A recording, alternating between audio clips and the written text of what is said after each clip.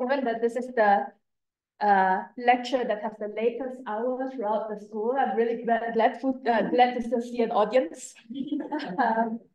I was actually initially puzzled because there was no slot after dinner. And then I realized that, probably a coincidence, that if I had not come to this winter school at this very hour, I'm supposed to be lecturing in Singapore. So maybe you're trying to get me into the Singapore time zone already. It's not without coincidence. Yes, that's right. All planned. Or maybe it's very long range. And one for bedtime. It's a fairly long range plan. Yes. Maybe you should also have one before breakfast. So right now, across the globe, Cold Atom experimentalist is taking over my class and teaching the students about experiments in quantum information. Because I teach them all the theories and make them take for granted that qubits are easy to prepare. You just write them on the board, you just write a unitary on the board, and there you go. But after this week, when I go back, and they will see me, and it's like, it's not so easy, Nelly. Some of my experimental colleagues think so too. Qubits are easy. Have you shared with your class the Zoom link? Because they could actually watch it. Oh no, I haven't sent it to them. I will probably give it, so the graduate course has components of research seminars. So I'm maybe giving a abridged version of this when I get back, maybe later in the semester. Well, they will appear on the ITAMP YouTube channel, so you could actually share it. Even better. Yeah. Cool. So I think we should then begin without much further ado. Please. Okay. I will also start the timer in case I go overboard. So let's keep time. Sleep is a very important resource. So okay. So we are taking off from where I left off yesterday. So this is Resource Theoretic Quantum Thermodynamics 2, lecture 2. So we run a quick recap of what we talked about yesterday. This morning when I woke up, I saw a picture of me explaining this slide on social media with a quote. I usually don't appear on social media, so that came a bit as a shock to me, but essentially, we talked about how the quantities of free energy, which is so intuitive for the physicists, for the quantum thermodynamicists, and see how it really links to the quantum relative entropy, which is again something that is very close to the intuition of quantum information theorists. It's the quantity that tells us how well we can distinguish two different states from one another. So in a very quantitative way. And after that, we started talking about what are the bare basics of what constitutes a resource theory, namely that you have to spell out the rules of the game of what is cheap and what is allowed for free. And within that framework, you ask, well, if I have resourceful states, how do I transform them to one another? And what about questions of rates, for example?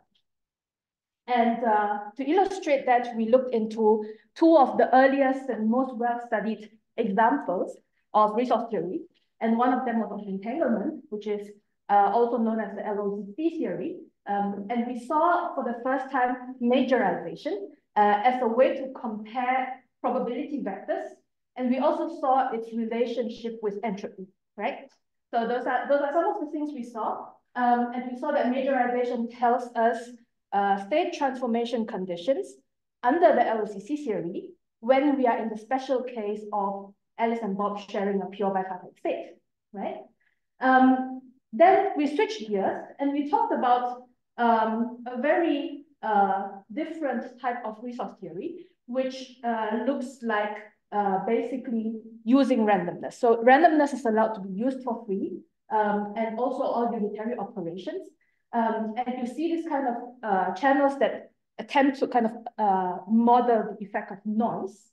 And we also see that quite remarkably, you see that majorization again emerges, this time for no special case, but actually for necessary and sufficient conditions for generic states to be transformed from one to another.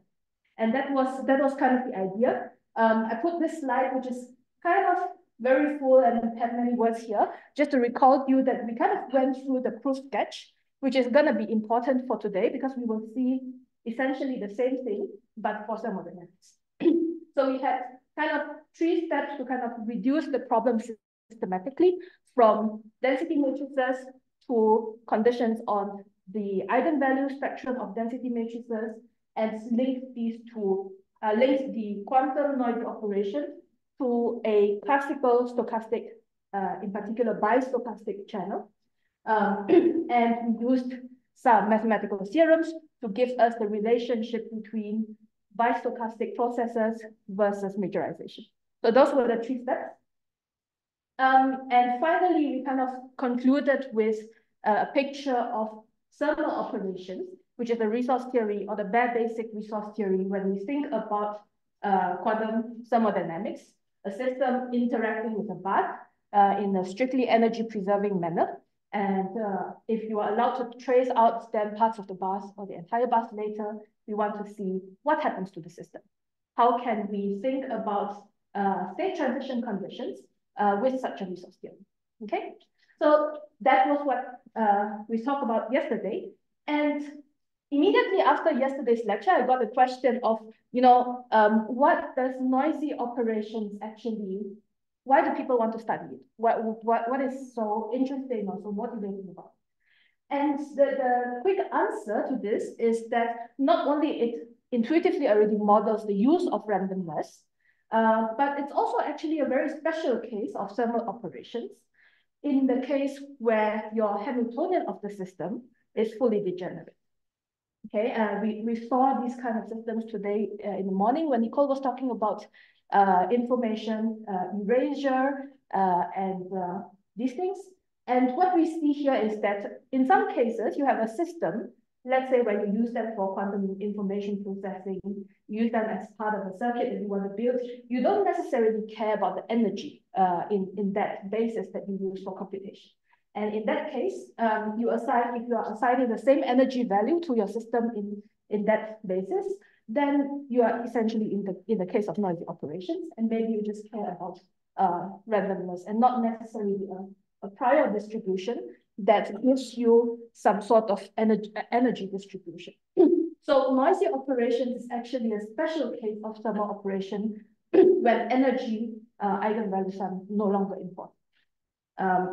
And so the difference between them is really that in thermal operations, you have a prior distribution that is characterized by your system Hamiltonian. And therefore, the unitaries that are allowed in that picture are further restricted. You have to obey strict energy preservation, whereas in noisy operations, you just don't care because all of them have the same energy anyway.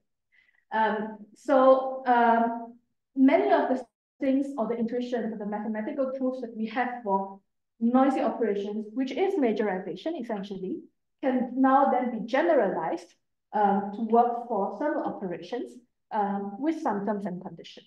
So the spoiler here is that you go from majorization to something called thermal majorization, which takes into account that prior energy distribution, but you lose something in the sense that it no longer is a sufficient monotone and it only retains its necessity, okay?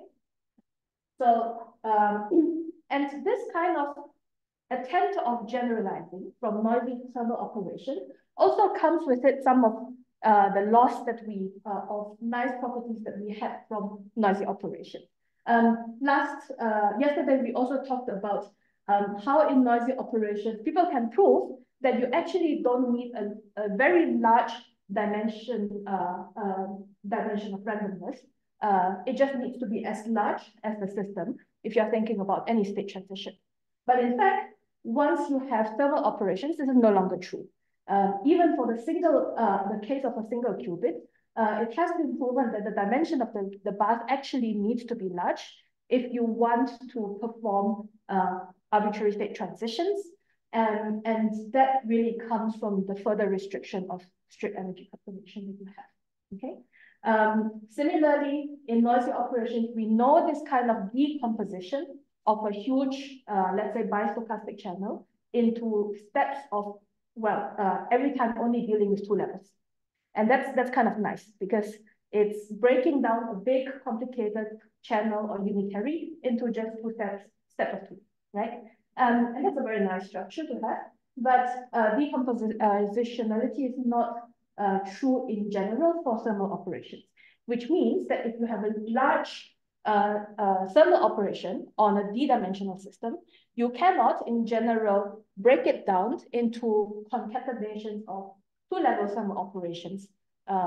It also doesn't hold even if you allow for a general mixture of these things. Okay, so we lose some nice structure here. But one thing that we still do retain is that at least for state transition conditions when your states are energy incoherent, we still have this very rigorous understanding of how thermal majorization as a single shot kind of transition condition, how does it converge as we increase the number of copies? How does it converge back to the relative entropy, which is the free energy essentially? So that's what we have.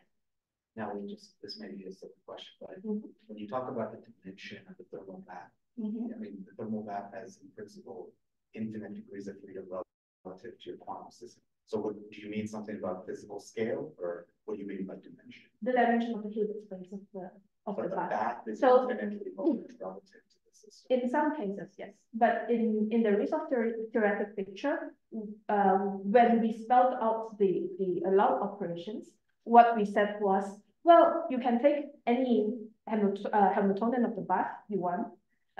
Let's say in particular, you can pick a finite dimensional one, and you can use it as long as it's in the Gibbs state. You can use it as a free state, and you can perform your operations.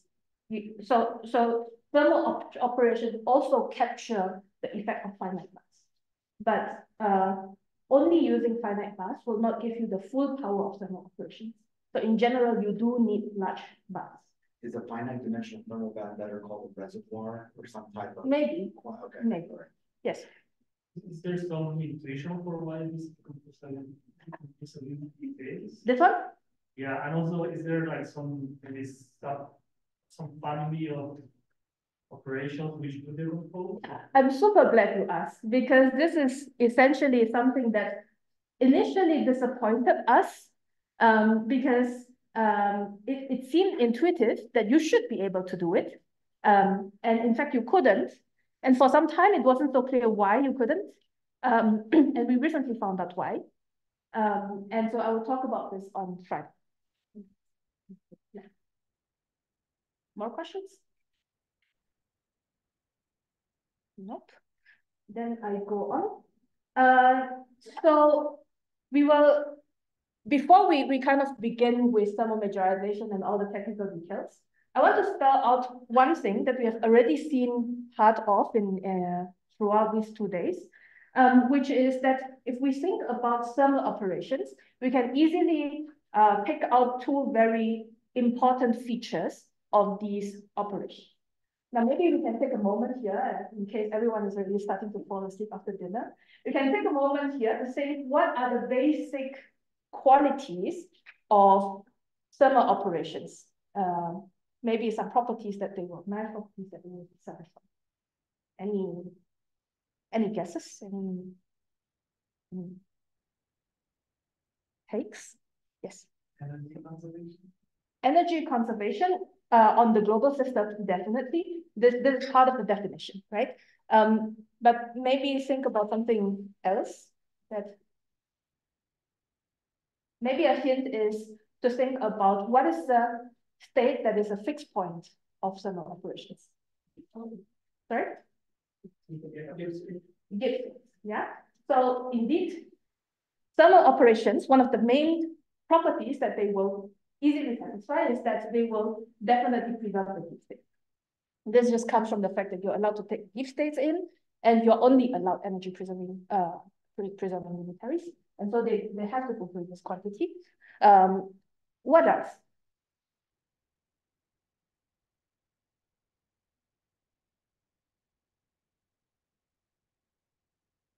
Well, in some sense, the next one you have already seen as well at some point, so I will just show it. So thermal operations actually commute with time evolution. This is, again, calling back to what Ronnie said in the beginning of yesterday as well, in the fact that if you have time evolution, and if you have a thermal operation here, then it doesn't matter which you apply first, they're going to commute. So these are two very nice properties that thermal operations have. And so much so that people have also think, well, maybe we can, instead of studying thermal operations, state transition conditions, just by using the definition of thermal operations, which recall it's not, you recall it's not a very easy definition, right? Because you have to maybe think about optimizing all possible energy preserving operations and all possible baths that you can choose. It's not exactly easy to see how you would maybe extract state transition conditions out of it. But if you pick two such essential kind of mathematical properties of thermal operations, then you might think, maybe these are in fact equivalent to thermal operations. Maybe we can get some nice conditions out of them. And the answer to this is yes and no, in some sense, because on one hand, it's not true that 1 and 2 together imply that E has to be a thermal operation. But on the other hand, if you are only concerned with state transition conditions where your final state is energy incoherent, then the description of, in fact, property 1 is enough to dictate whether a thermal operation exists or not.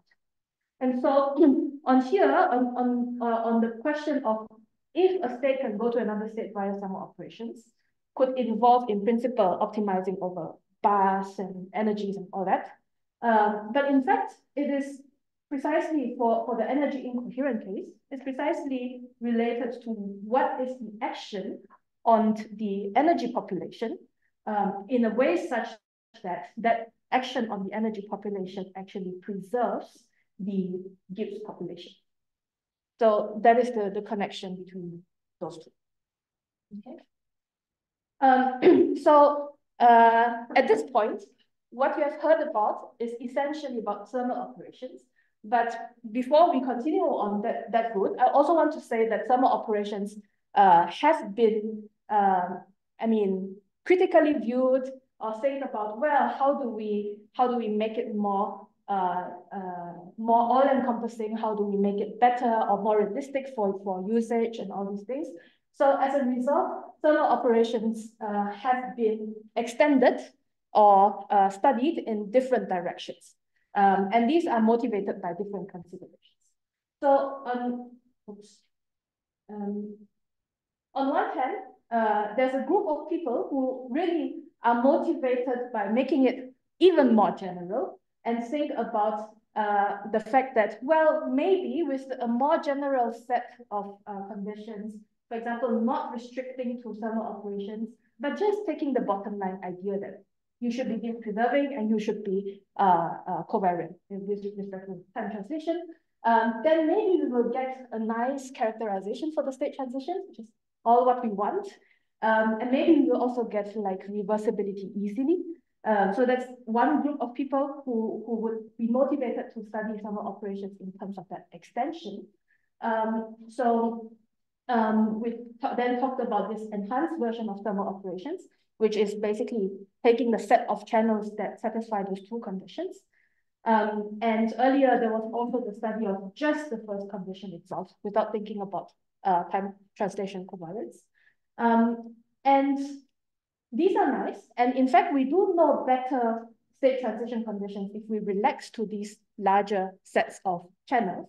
But then the question is always, okay, but what is the physical meaning of this? I mean, these are just a set of channels that satisfy some very nice mathematical properties indeed, but you can't tell me that there's a particular bus or a particular physical operation that performs this, right?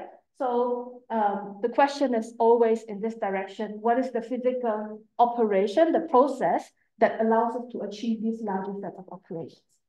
Now, of course, motivated by this more concrete process, and also closer to, let's say, experimental realizations, then people also have started to look at, well, maybe thermal operations is just allowing too much.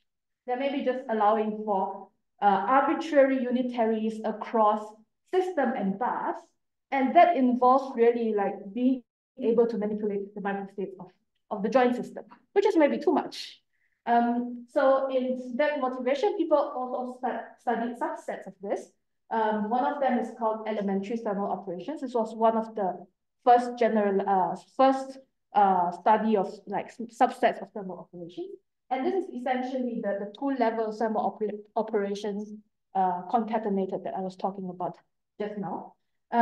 This has a very clear kind of physical picture in mind, because most of what most of elementary thermal operations can be seen as a result of James Cummings' interaction with a bus. Okay.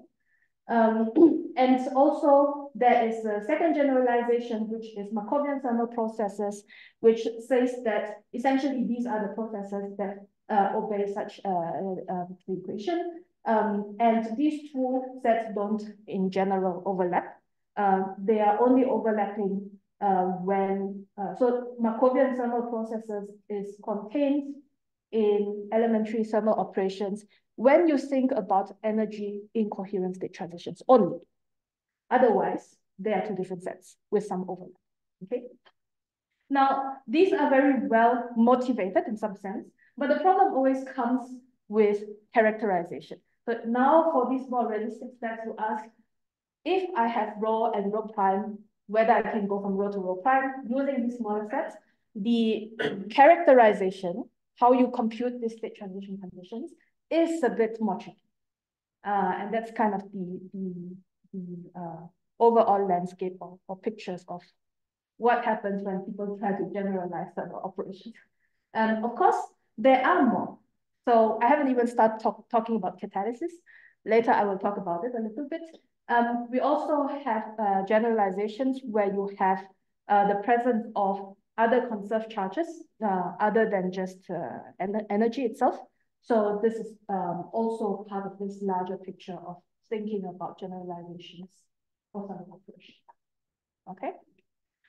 Can you restate when the Markovian thermal processes are outside the elementary? What is the case in which they know that a larger? So you can think of these hierarchies as a statement on the set of channels. Okay. In that case, all of them are different.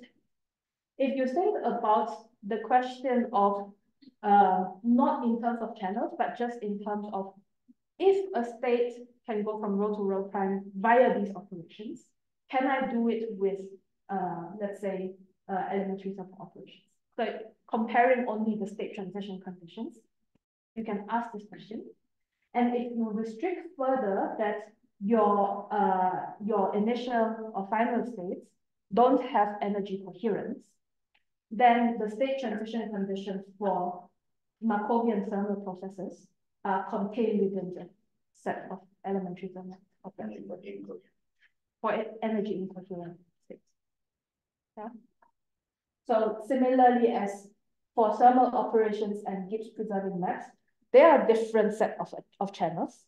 But if you already have an incoherent state, energy incoherent state, and you are concerned just about state transition conditions, then whenever there's a thermal operation that does, whenever there's a Gibbs preserving map that does this, there's also a thermal operation that does the same thing. So this hierarchy will collapse when we talk about state transition conditions on energy incoherent states. Okay.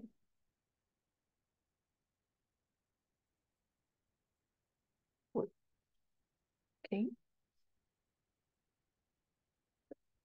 So coming back again to the essential resource theoretic question, which is that given all the state, the framework that you're working with, given the specifications of your system, meaning the Hamiltonian, the initial state, and some target state that you have, and the temperature of the vast that you are working in, Then you have two questions. When is rho to rho prime possible? And the second question is, what is the maximum rate, which means taking many copies and trying to achieve a certain kind of rate of compression. So these are the two questions. And these questions, the answer to these questions are basically formulated in several different quantities. So thermal majorization, we already talked a little bit about, we'll see a bit more. Generalized free energies is another one of them. And here you can't see it, but it's basically fine-grained free energies. They were kind of independently developed, these two. We will see why. So the kind of summary or spoiler, because this is kind of halfway into the lecture, maybe, is that we have all these different ways of quantifying state transition conditions, and we can easily see which of them lead to irreversibility and which of them do lead to reversibility. So this is just kind of a tab that allows you to keep track of that. Thermal majorization will lead to, in some sense, a sort of irreversibility, and this can be slowly relaxed by allowing for catalysts and also by taking the ID limit, which is many copies. And in that limit, we know that things go back to being reversible. And for the other approach where we talk about fine-grained free energies, we see that this has been used to kind of derive a fluctuation theorem, which you see irreversibility because you see that there are additional constraints on the work that you can extract. It's not necessarily that you can extract work just equal to the free energy. There are restrictions on higher moment on how well you can do that. In the case of work being a stochastic random variable. And surprisingly, you also see that some of these additional restrictions can later be bypassed with a catalyst, leading to a certain sense of reversibility, although partial. So that's the summary. Okay, so we come to thermal majorization. Now, in the case where so you can't see this, but maybe I can try to move this. Yeah. Sorry? Go to more. Yeah, it's just that the mouse is not yeah, I don't see the mouse, so it's a bit tricky. Maybe I put it here. Ah, okay. Hide video panel, but also hide floating. This better. Okay, so so in the special case where our final state, so we're not talking about the initial state here, when the final state has no energetic coherence, then thermal majorization is necessary and sufficient. And this is usually denoted by the notation that we have for majorization with the beta here. I'm not going through the definition itself because it's a technical definition, but essentially, on Monday, we talked about how you can visualize majorization as drawing basically a cumulative probability function, drawing it in a way such that you order the eigenvalues so that it's a concave function like this, and you compare the two curves. And comparing the two curves tells you about majorization. Now, thermal majorization is extremely similar, with the only difference of here, instead of plotting just the first largest eigenvalue, second largest eigenvalue, etc., what you are plotting here is the Gibbs factors that correspond to that particular probability, cumulative. And so here you still have the probabilities accumulated, but here you have the accumulated amounts of the Gibbs factors, so e to the power of minus beta ei. And again, they are ordered, but they are ordered in such a way that the ratios are decreasing, so that you have this concave kind of function, essentially. So that is from the visualization of what thermal majorization means. And if you draw out the curves of two states, and one always lie above the other, then you say that rho thermometerization of thermometerizes rho. Okay, so this procedure, of course, depends on the states, and it depends also on the Hamiltonian, right? And we can construct it very efficiently, and this tells us already state transition conditions. And you notice that this is necessary and sufficient even if my initial state does have energy coherence. And the intuition here is actually coming from the fact that dephasing your state in the energy eigenbasis commutes with any thermal operation. Okay, so let's go through the proof sketch of this. So the first step is to think about, suppose, well, you have rho prime having no energetic coherence, but rho in general does have some coherence. Essentially, the first thing we note is that the energy dephasing map actually commutes with any thermal operation. And this means that without loss of generality, I can first apply the dephasing map to the initial state. I can kill off all the energy coherences, and I can apply my thermal operation. This achieves the exact same behavior of applying first the thermal operation, taking whatever is left that has some energy coherences, and then decohering later to the final state which has no energy coherence. Okay, so this is the first point. And after knowing that, well, in general, now we are in the case where both rho and rho prime are energy incoherent, so no coherences in the energy eigenbasis whatsoever. Now we have to kind of relate again the problem of whether there exists a thermal operation that gives you the transition to a classical problem of whether there exists some classical channel that brings P to P prime. So an action on the energy population, okay? And the only condition that it has to satisfy really is that it preserves the probability distribution that gives you the that corresponds to the thermal state of the system. So so here you have the Gibbs distribution, which is basically a diagonal, a probability vector with all the Gibbs factors, and this is preserved by what is called the Gibbs stochastic channel. And the second step of the proof is to kind of have a one-to-one kind of relationship between the quantum problem of having a thermal operation versus the classical problem of having a Gibbs stochastic channel. Now, here I've kind of skipped over some proofs, but obviously you have to do the two-way proof, and the converse is actually still has some subtlety. Okay, so it's easier to say that if you assume that you have some thermal operation, you can figure out what happens on the diagonals. But the tricky part is to say, if you know that there is some Gibbs stochastic channel G, how do you design a thermal operation out of that? And there is some subtlety because you not necessarily always can reach it with full precision. You might need an infinite path to do that.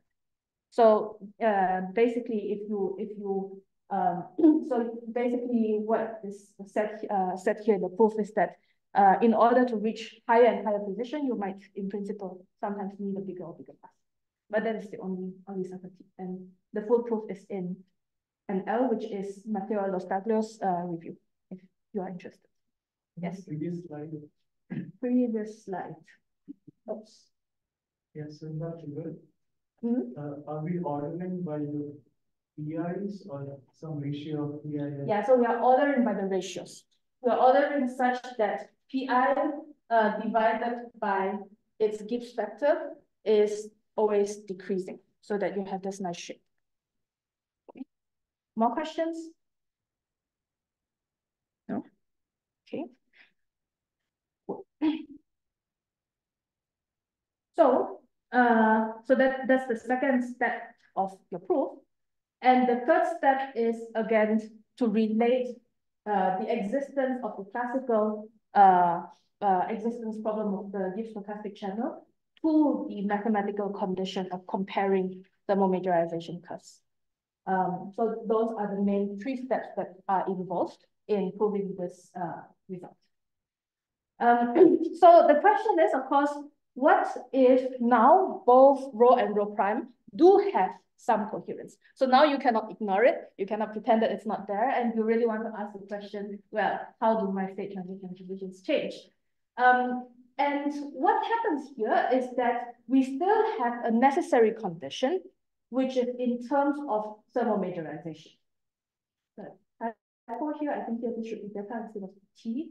But essentially, you would have to apply the thermomajorization condition just on the diagonalized versions of your initial and final state. So you already kill off some of that information, and you're still comparing the diagonals, the energy population, and they still have to satisfy this thermomajorization order. That is still a necessary condition, but fulfilling that tells you nothing about whether the transition is possible or not, because there's still coherence that you have to deal with. So the proof catch of this is also quite simple. Since they are decohered, you can write them in terms of just the probabilities and the energy eigenbasis. So I just write I here, because you can always take your computational basis to be your preferred basis. And now, if it's true that rho can go to rho prime via a summary operation, then we also know that this operation commutes with the dephasing map. And then I can write out the relationship between the energy populations of the final state, Pj prime, in terms of some other things, okay?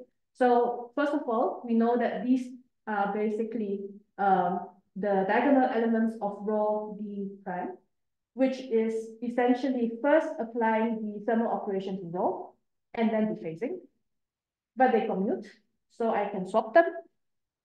If I swap them, then here what I have is d of rho, which is essentially the dephased version of the initial state, right? So what I have here in the end is the dephased version of the initial state, and taking the j eigenvalue. So basically, at the end, what I will see is that the final probabilities in PJI. So the last step is basically to take rho d and take the expression for rho d that we wrote out explicitly and substitute this in.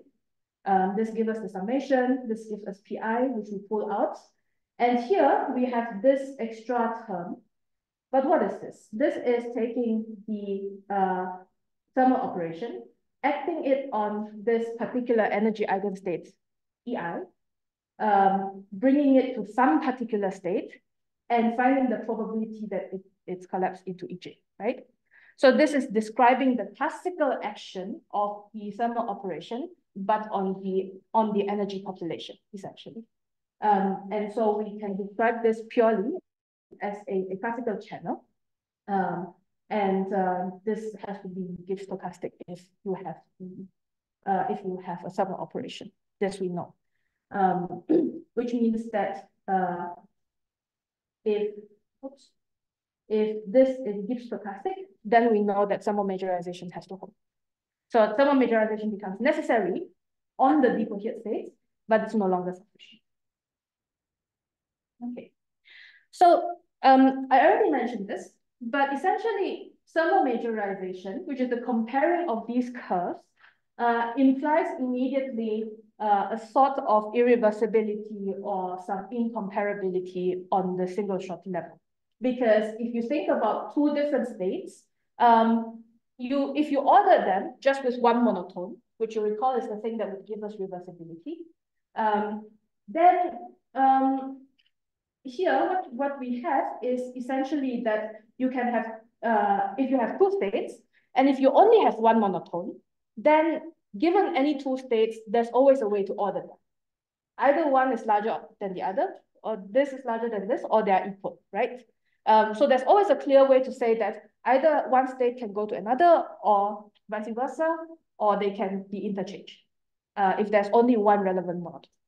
But when you compare thermal majorization diagrams, you can have cases where neither of them always lay on top of one another. So they cross each other, And so via thermal operations, you cannot go from rho to rho prime, and you also cannot go from rho prime to rho. Okay. If you extend this to many copies, it means that you will have to start out with n copies of rho A. You will get a smaller number of rho A prime. And when you now try to go back to rho A, you have to further decrease the number of copies. So you don't have reversibility anymore in this scenario. So the question is, how could we recover this reversibility? So the first step that we saw in the literature was that you can circumvent some of this reversibility by adding a catalyst. So sometimes when you add in an additional state to both the initial and the final state by taking just tensor products, then sometimes there are some majorizations diagram cross here, but they don't cross here. So what you see is that now I can go from rho A tensor omega C to rho prime A tensor omega C. And so I can keep the catalyst is kind of used during this process, but then it stays in its original state and it can go off and it can activate some other reaction and it can be reused essentially.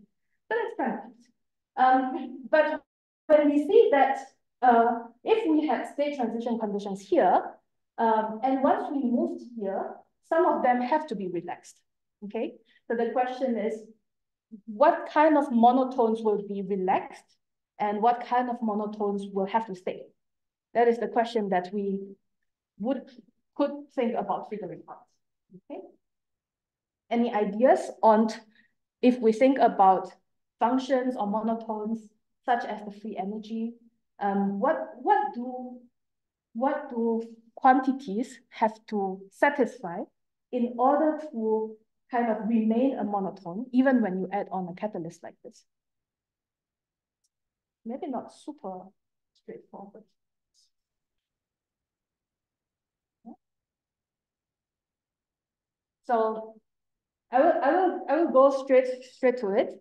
It's kind of nice because it's also the point where we start to see why mathematical intuition of the properties of monotones can really help us in understanding what happens when we try to enlarge our set of operations. So the first observation, now if we have a monotone, which is a function acting on your system, if we know that it is a necessary monotone under thermal operations, meaning that it necessarily has to decrease whenever rho can go to sigma in this abuse of notation, sigma or rho prime, essentially. And furthermore, if we do know that this function is additive under tensor product, which means that rho 1 tensor rho 2 is just simply f of rho 1 plus f of rho 2. So many typos. Then f has to remain a monotone even when we allow for a catalyst. Okay, and obviously this type of conditions of additivity under tensor product reminds you about quantities that grow extensively with the size of your system, right? You take number of copies of systems, and if they're not correlated, then this thing just grows in terms of addition. So this is essentially what it means to be additive under tensor product. And the proof is of course very simple, because if there does exist omega, that this is true under thermal operations, then of course f of rho tensor sigma on the joint system of and catalyst has to hold. But then I can write this out as just the summation of both. On the left-hand side and the right-hand side, I have f of omega, which cancels, which means that this monotonicity just on the level of the system still has to remain true, okay?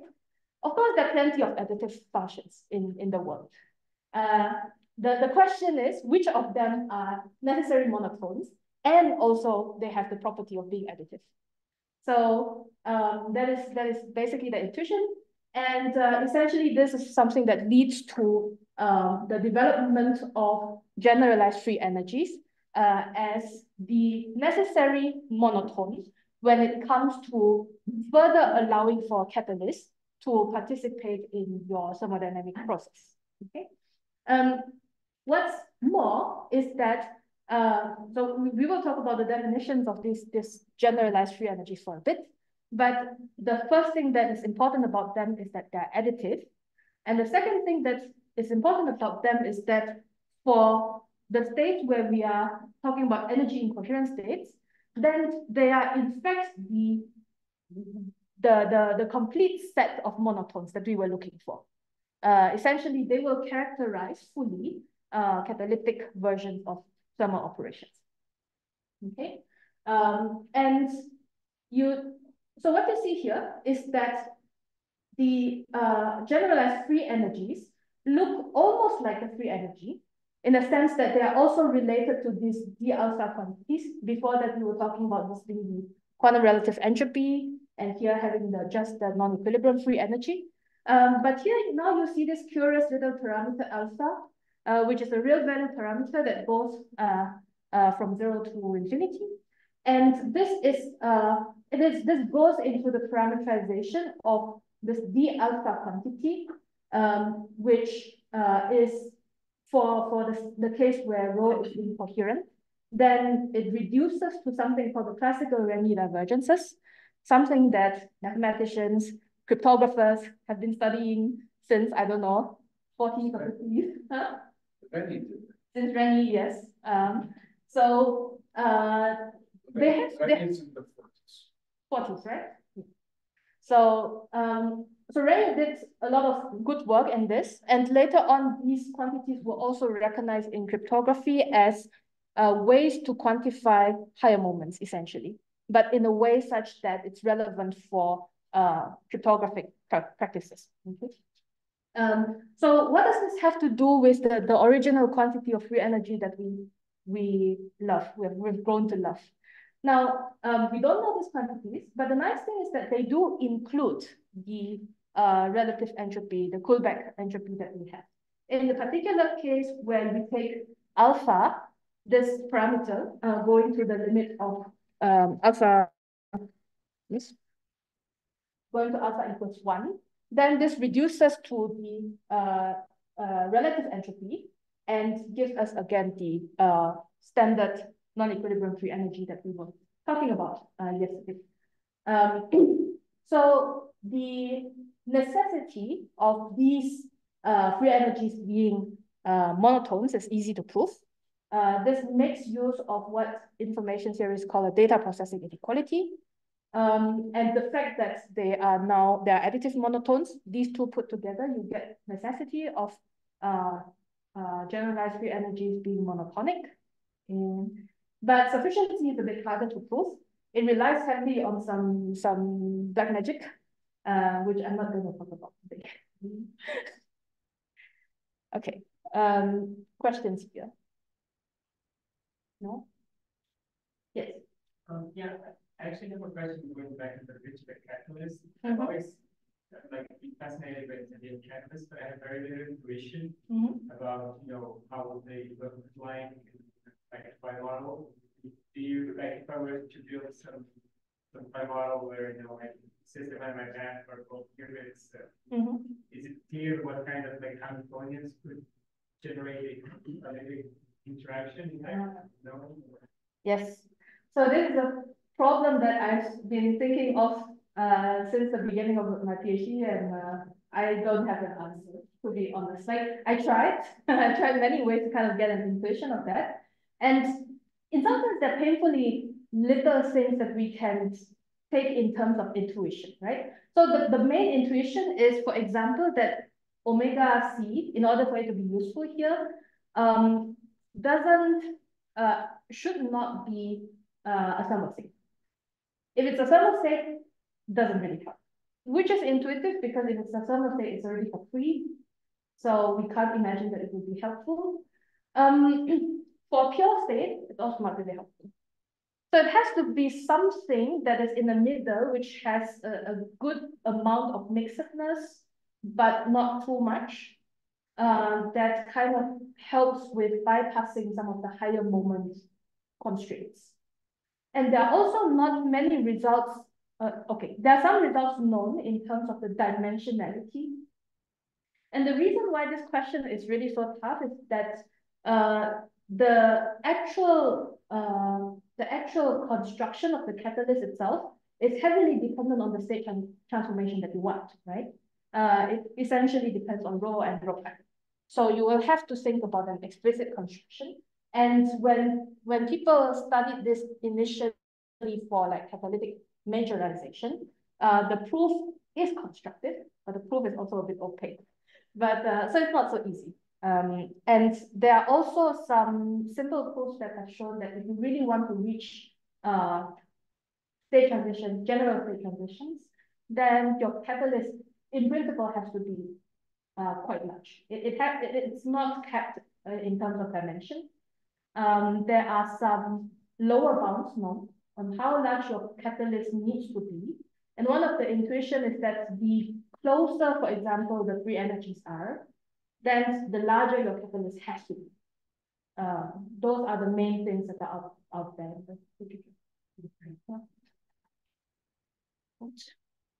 How are we with time? How are we with time? I'm doing okay? Over 10 minutes? Okay.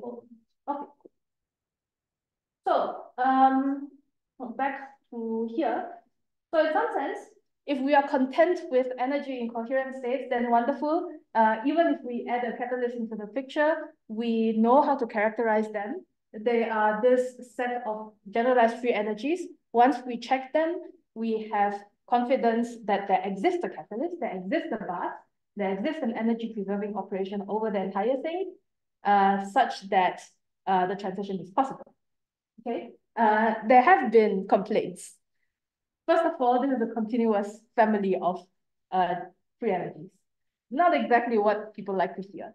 But the good news is, of course, that we do know some very nice properties about the alpha in general. For example, these quantities are monotonic in terms of alpha.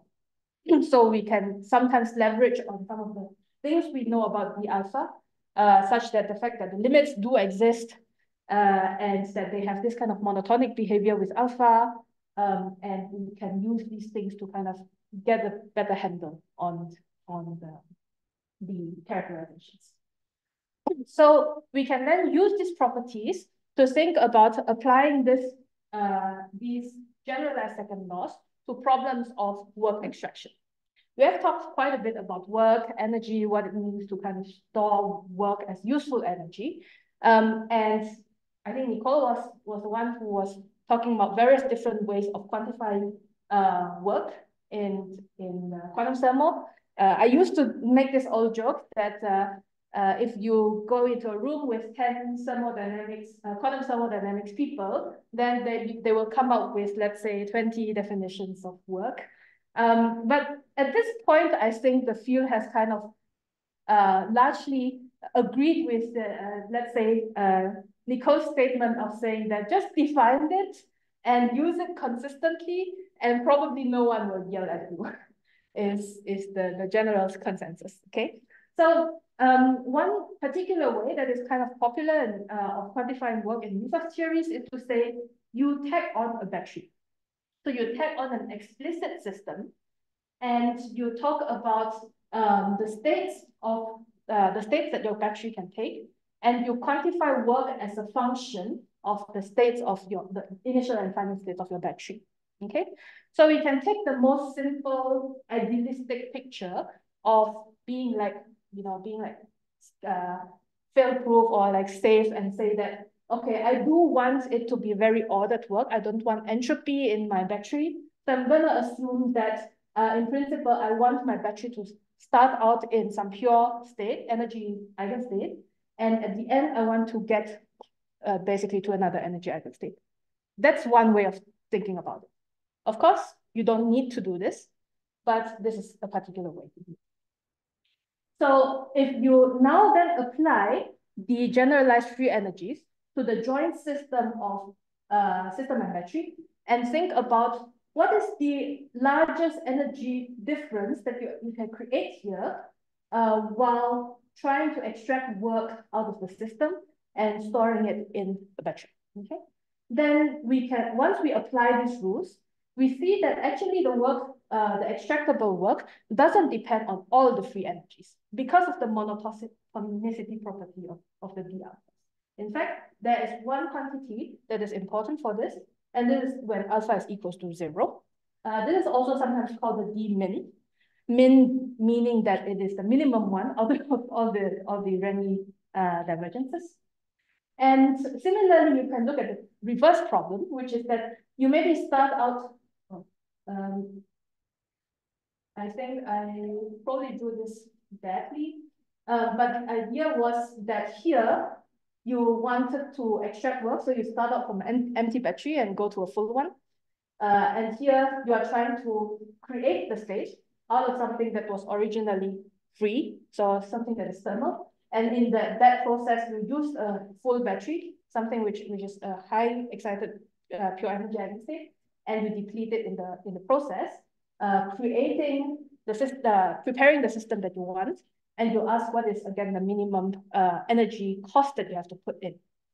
This type of characterization is pretty much the same idea moved from entanglement to this. When we talk about preparing entangled states, we also ask the question of how many maximally entangled belt states do we need in order to prepare a state via LHC. And if I try to kind of take a particular state and I want to distill entanglement out of it, how many maximally entangled belt states can I get to? So this is like, belt states is like the golden bar quantity, like the currency for entanglement. And we can think of pure energy eigenstates as well in terms of thermodynamics for this kind of currency. So in the analysis for work cost of preparing a state, we see that this is now a different quantity, which is the d infinity, sometimes called the d max. Max carrying the connotation that out of all the Renyi divergences is the largest. Okay, so in general, this quantity is going to be larger than the extractable work, which means that catalysis, of course, is not going to be reversible because we saw this whole family of free energies, and in particular for work extraction, the cost is not going to be the same as the amount of work you can extract, even when you allow for a catalyst. So recall that for reversibility, we really need to be in a scenario where only one resource monotone is relevant. So we kind of circumvent some of them by using the generalized free energies. But if we want to get here, what should we do? Take copies. The most straightforward thing that we can do is to take copies. And once we take copies, what we do know is we have this not only the statement on the limit of many, many copies. What we do have is an understanding of how all of these generalized Renyi divergence converge as a function of n, the number of copies that we take.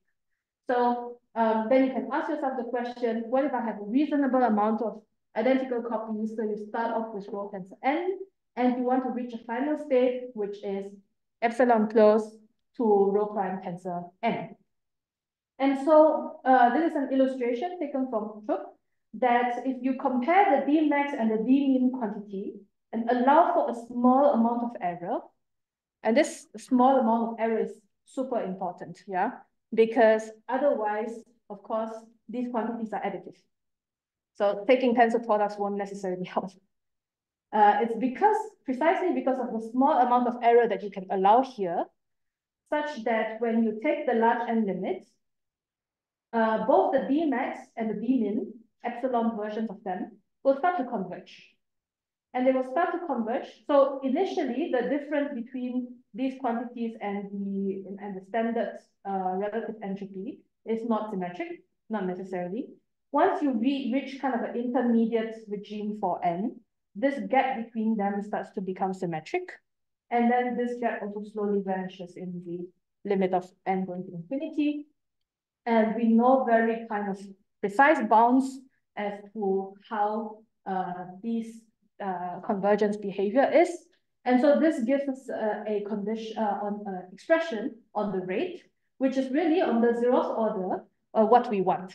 We see that it's precisely the ratio of free energy, non-equilibrium free energy, but with a small corrective factor that goes away with 1 over square root f. Essentially, is central limit theorem kind of behavior. And in the asymptotic limit, we get back reversibility. Happy? Kind of? Oh, well, not necessarily everyone is happy with this because large N is expensive, right? It's not necessarily a nice thing. Sure, we know all these results. For me, like, oh, they're so beautiful mathematically, I can play with them. But not necessarily everyone is happy with just taking the large N limit. And this comes to another, actually a second pathway to how you can actually get reversibility. And it relates to relaxing the condition on catalysis such that you're allowed to bring in the catalyst initially that is uncorrelated with the system. But at the end, you still require that, although you still require that the catalyst has to remain the same, the local reduced state has to be the same. But in fact, you can relax it by allowing some correlations to exist between the catalyst and the system. So this seems like a pretty innocent relaxation. And we can ask, well, we know that once you relax something like this, you will lose some monotones. The hope is that you lose enough of them. Yeah. And the question is then, what kind of properties of monotones are necessary to be retained once you do this relaxation? Okay. So the first thing that we realize is that now the additivity of monotone under tensor product doesn't really guarantee anything anymore. Because if we want to say, let's allow correlations, and we have rho tensor sigma going to rho prime tensor sigma, tensor omega, then if this is true via some operations, then we know that the alphas have decreased, right? But here, you can't really separate the S component and the C component anymore. And so you can do this nice trick to cancel them both off. In fact, you can only do that if you know further that this quantity of the alpha is also larger than the uncorrelated version, right? Because if you know this, then you can say that the alpha of this is larger than this. And then now here you apply additivity, and then you cancel. And you say that, voila, this has to remain a monotone. So if we know this, then D is a monotone. If we don't know it, then it's not so clear. And this property here is called superadditivity. And you can think about this superadditivity as intuitively saying that, in general, correlations are always more resourceful. Or in other words, you can always decorrelate for free. That's kind of the idea. And if we know, if we use our mathematical intuition of building on all the people who have done the hard work in studying these properties for us, then we know that superadditivity is not true in general of the alphas, except for the case where alpha is equal to 1. And so what was really done in this incredible series of work by Miller and his colleagues was that they showed, in fact, alpha equal to 1's condition is the only condition that remains. You lose the generalized free energies once you allow for arbitrary correlations to exist between your catalyst and the system. Of course, this is non-trivial. There can be quite a large amount of correlations that are here, and the catalyst can also be large in principle. So it's maybe allowing for quite a bit. But once you really do have that, you only retain the equilibrium, non-equilibrium free energy, the given by the quantum relative entropy that we know. So this is very much guided by our understanding of the quantum relative entropy being this nice property that satisfies data processing, it satisfies additivity under tensor product, it also satisfies super additivity, and it's continuous when you take the limit of many copies, asymptotic. And in fact, this the relative entropy is the only function that satisfies this up to additive multiplicative process. Okay. It's a pretty incredible kind of mathematical result, if I must say. I really like this characterization of the quantum entropy. But now what we do have is that we're not taking many copies of the system. We're just saying that let me take one copy of the system. Let me have the freedom to kind of design my catalyst. And let me have the freedom to retain some correlations between the catalyst and system as long as the reduced state remains the same. Then, in fact, we can bypass all of the additional higher moment restrictions that were originally described by the alphas, and we are left with just the free energy. Okay. I think this is probably a good time to end. Let's see if, yeah. So this is just the last slide that I'm going to show, which is that, of course, the problem of what happens when rho and rho prime have some energetic coherence is, again, we still have some more majorization as necessary. So the generalized free energies will become necessary, but they're not sufficient anymore. The nice thing is that full characterizations for not thermal operations, but the enhanced versions of thermal operations. If you remember, that means the set of channels which are Gibbs preserving and time translation covariant. So we do know a full characterizations of enhanced thermal operations when it comes to state transitions. And these are formalized as quantum generalizations of thermal majorization. And we know also what happens in the asymptotic limit for the case of arbitrary rho and rho prime. Okay, so this is a good point to stop. I really feel that it's incredible that I have your attention until this point. So thanks very much for listening, and I will take questions.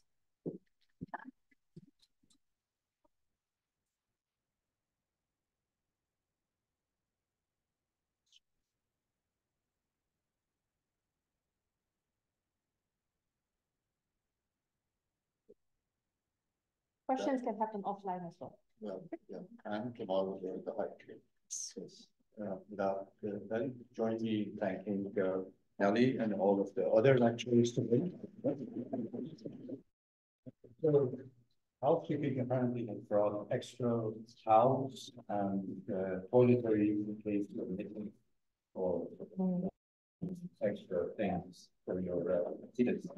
So you should go to your facility, recharge your batteries for tomorrow. I cannot turn off Zoom now. Yeah, because okay. I can see my screen now.